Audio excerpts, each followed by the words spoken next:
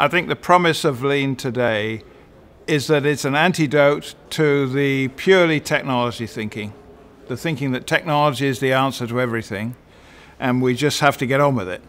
This is saying actually people are important, and people as customers are important, people as employees are important, and people are going to be absolutely central to making these complex new technologies work, and are going to be central to building organizations that are flexible to respond as they experiment with these new technologies, which are unknown.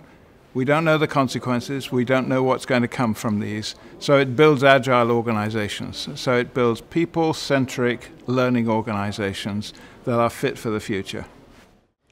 I think digitalization provides a platform for greater communication between the leaders and the frontline in the organization, between design and production, between customers and the organization itself.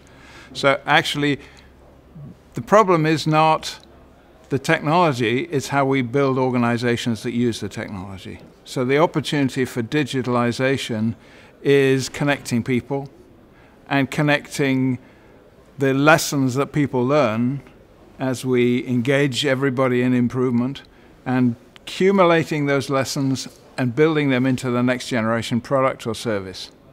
So that's the promise of the digital technology. It's really a mindset change, of course, for the older generation that didn't grow up with this technology. So we're in an interim phase until the digital guys take over. Well, traditional managers in a top-down, hierarchical organization with big silos and so on are preoccupied with external strategy and setting budgets and allocating resources and enforcing application of those systems that they've commissioned to be designed.